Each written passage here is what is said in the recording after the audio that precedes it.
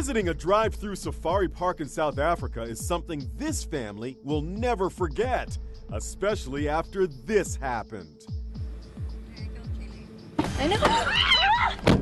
The lion first approaches the car and the driver inches the car up to move away. But then the lion uses his teeth to actually open the car door, giving this family the scare of their lives. I know. You're supposed to lock the door. Oh my gosh, I didn't know they could do that. They definitely learned their lesson. Keep the door locked with lions around. Make sure to tune in to Inside Edition.